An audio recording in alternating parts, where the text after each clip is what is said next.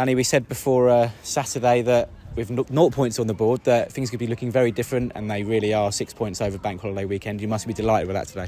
Yeah, I really am. It was it really showed two sides to us, didn't it? The first half we were really good. We played some fantastic football. Great header from Jack Birchall gave us the lead, and I felt perhaps we should have gone in leading by more than the one goal, but we didn't.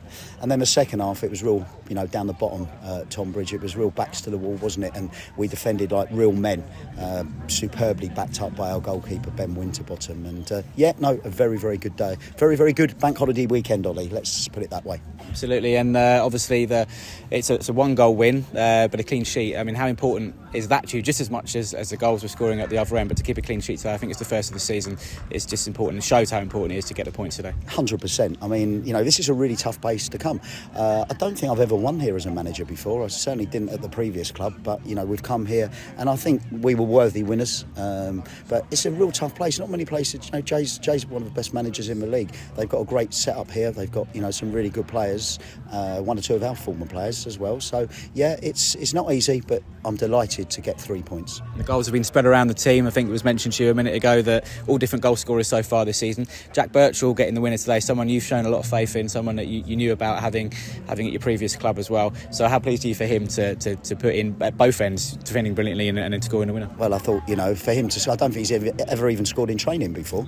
So for him to score the winner in a Kent derby is really crucial, isn't it? But yeah, I thought he was, he apart from that first game, which we try not to mention, he's been really good for us, as is big Lockie. I think every game he's looking better and better.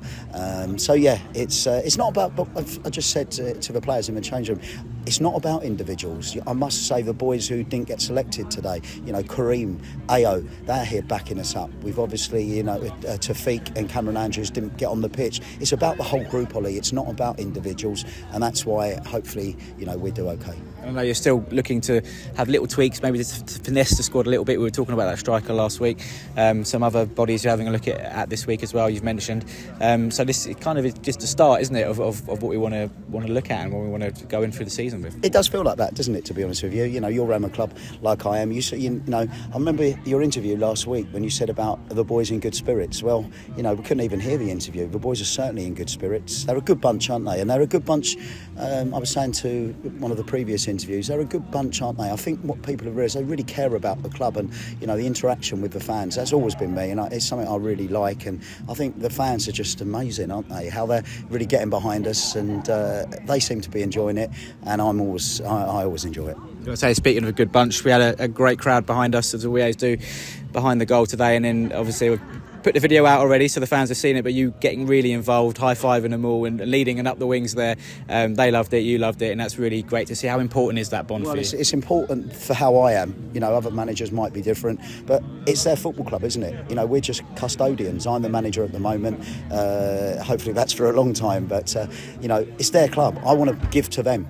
And I'm certainly, my players do. I love it when the players go and thank them all afterwards. And they've been there when we've lost as well, haven't they? They was at that game when we conceded in the 100th minute against Chelmsford, the penalty against Hemel. You can go on. But also, one thing I would like to mention today is the quality of the referee. Stephen Hughes, in my opinion, is without a shadow of doubt the best referee in this league. And you're going away from a game, not even thinking about the ref. He's just a different level.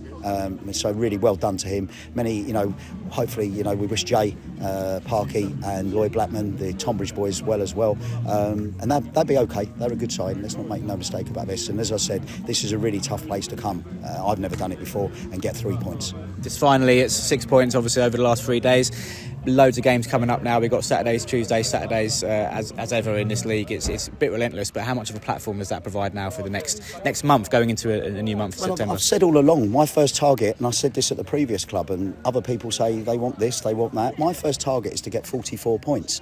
Let's say that's 15 wins, isn't it? 45 even, 3 times 15 is 45, Ollie, even you can work that out. So we need another 13 wins. Once we've got that, as soon as we can get that, we can have a bit of fun, can't we? And enjoy the season. And that's how I've always worked. Some people don't like that, think that's being unambitious. I don't. I think it's being sensible.